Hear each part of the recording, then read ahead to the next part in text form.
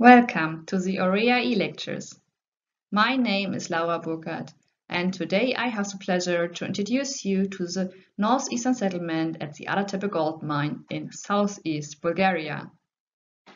The Ada Tepe mountain lies next to the modern village of Burkhardt in the Eastern Rhodopes, and it offers a unique opportunity to examine one of the only archaeologically investigated prehistoric gold mines in Europe, as well as accompanying settlement structures. The comprehensive area at the Ada Tepe was excavated by Popov and his team from the National Institute of Archaeology with Museum from the Bulgarian Academy of Science. The results presented here form part of my PhD thesis, which is embedded within a broader cooperation between the Bulgarian and Austrian Academy of Science. The project Bronze Age Gold Road of the Balkans, Ada Tepe Mining, is funded by the Austrian Science Fund and managed by Barbara Horejs. My PhD thesis, Die Funde der Goldbergwerkssiedlung vom Ada Tepe Nordostquartier, Chronologie, Funktion und kulturelle Beziehungen in der späten Bronzezeit, was supervised by Barbara Horejs, Reiko Kraus, and Popov. The rescue excavations were necessary because the gold at Ada Tepe is being exploited again after over 3,000 years. The gold is embedded in quartz veins, which were followed down by the prehistoric miners in open cast mines. In a regional context, the Ada Tepe is not alone. In the whole region of the Eastern Rhodopes, gold deposits primary in the rocks and secondary in the rivers are known. Besides mining structures and thick layers of waste heaps which stretched over all slopes, two settlements from the late Bronze and early Iron Age were found on Ada Tepe. And now I will take you to the northeastern slope. The settlement here was built around 1500 BC. Originally, there were more than 24 houses arranged in two rows along a terrace wall. If you are interested in the stratigraphy, chronology, and first interpretations, I can recommend you the article by my colleagues. The similarity of the finds from the mining area and the structures supports the idea that the settlement was inhabited by the gold miners. This is further supported by the C14 model, which proves the simultaneousness of the settlement and the first mining activities, as well as a short occupation period of just 30 to 40 years.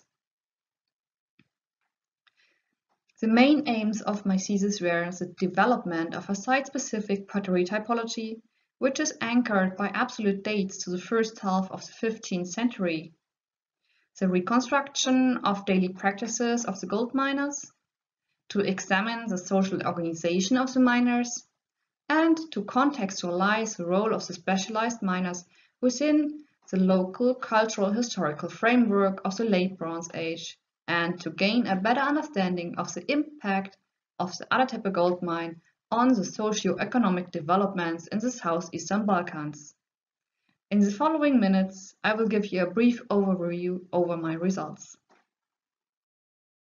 Our project is using detailed material studies to gain insight into the prehistoric everyday life of the mine workers.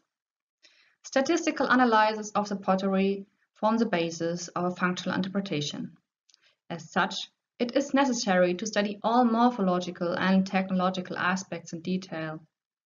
Based on stratigraphic studies and the C14 model, spatial analysis in combination with a functional analysis of the pottery and the finds assemblage will bring probable activity zones to light. For that, we used a database, which you can see here. The recording of the ceramic finds included the shape and condition of the fragments and technological characteristics. Although the material was quite heavily fragmented, nevertheless a description of the vessel shape was possible over the neck and shoulder area. Technological features used clay recipes and surface treatments formed the second column of our recording. Through the systematic observation and description of the sherds, so-called fabric groups could be defined, which later became a starting point for petrographic studies. In total, we recorded more than 3,600 characteristic fragments. Afterwards, they could be statistically evaluated. The wear spectrum of the pottery could be summarized by 27 fabric groups. The distribution of shapes and fabric groups suggests intentional choices of clay recipes for specific shapes. On the left, you see some examples of our fabric groups, and on some surfaces, you can see fine lines. They were incised using small and pointy instruments and later filled with a mostly white paste. You can compare this technique maybe to modern-day tattooing. Especially the fine wares with a dark surface were decorated with this technique, which is very characteristic for the late Bronze Age in the Eastern Rhodopes.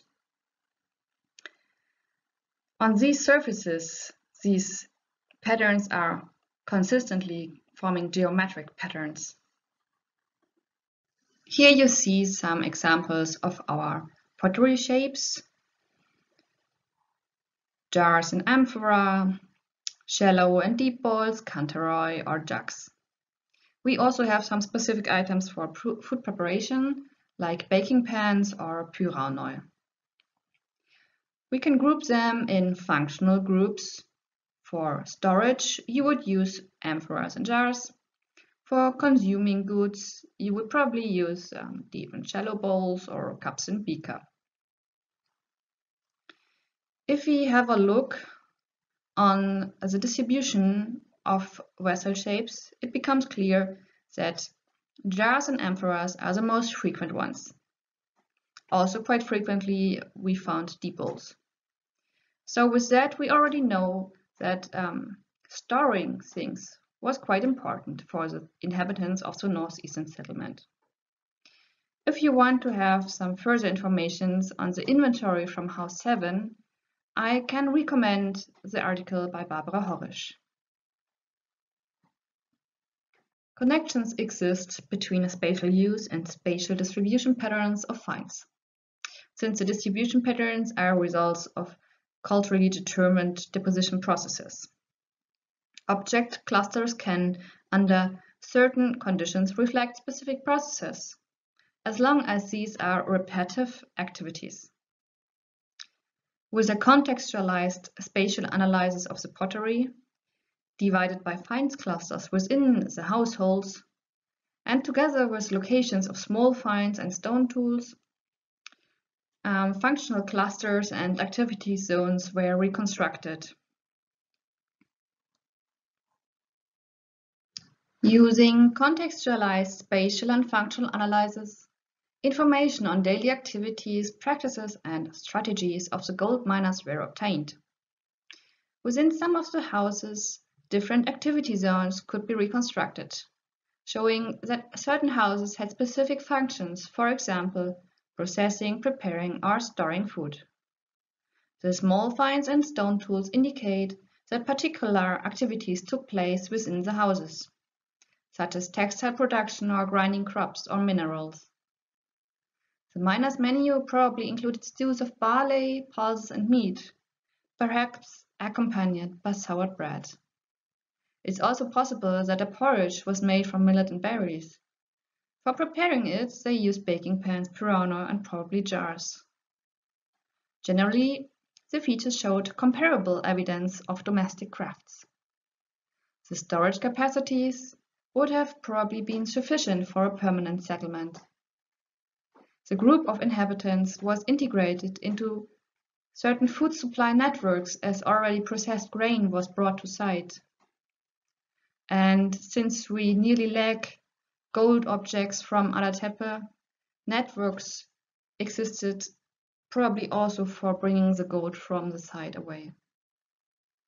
The systematic and planned construction of the settlement, layout, the settlement itself, and the quite massive terracing wall testifies the grade of organization of the group of miners. Together with comparative studies on late Bronze Age sites from the Rhodopes, the spatial and functional analysis enabled us to make interpretations about the organization and the socio-cultural context of the gold mining society at Ada Tepe. The house inventories all offered comparable assemblages. They did not reveal any luxury items or showed any indications of socio-economic differences within the group of the inhabitants. According to the range of small finds, it's unlikely that only a small group of selected specialists lived seasonally on Ada Tepe. We suggest that rather a well-organized group of people inhabited the site, which was capable of constructing a systematic planned settlement and a quite massive terracing wall. So far, there are no indications that the gold miners on Ada Tepe benefited on a grand scale from their work. We lack gold bridge graves or any signs of social stratification within the local groups. From the late Bronze Age onwards, there is a significant increase in the number of sites in the Eastern Rhodopes. A hitherto unattractive settlement area was opened up. New forms of settlements, so-called hilltop settlements or sanctuaries, were developed. At the same time, we find indications for gold mining in the Eastern Rhodopes. On a local level, the distribution of different vessel shapes and decoration systems of the encrusted wares point to various overlapping interaction zones within the Rhodopes. They connected the gold deposits of the Central Rhodopes and the Eastern Rhodopes with the region of the Aegean Sea and the Thracian Plain, indicated by the purple clouds on the map. Although these networks can only generally be dated to the late Bronze Age, they indicate that within the mountainous landscape, societies maintain close contacts across mountain passes. And they suggest that goods such as gold or other raw materials were exchanged. Moreover, as these routes connect old mines, and on these routes few late Bronze Age molds were found, it is likely that not only everyday practices, but also technological knowledge was shared and exchanged. On a super-regional level, Aegean imports on Ada Tepe are considered as direct contacts between the gold mining groups and Mediterranean groups. Thus, exchange relationships in the 15th century BC presumably worked simultaneously on different socio-economic levels, while regular interactions between groups in the Rhodopes can be traced even over mountain passes, where Aegean imports in present-day Bulgaria point to irregular exchange relationships with southern groups. Moreover, the position of the gold mine in the Rhodopes may have acted as an impetus for these long-distance connections. On Ada Tepe itself, only two very small gold objects were found. Interestingly, the small melting pearl matches the geochemical composition of the famous Valchitran hoard in northern Bulgaria. Therefore, we should consider the groups at Ada Tepe having contacts with various groups, not only to the south, but probably also to the north. Hopefully, further geochemical analysis on golden objects will shed light on economic networks on the late Bronze Age. Thank you for your attention. I hope you liked my little presentation. Follow our YouTube channel if it's so, and if you have questions or remarks, leave a comment and I'm happy to answer you. Thank you and goodbye.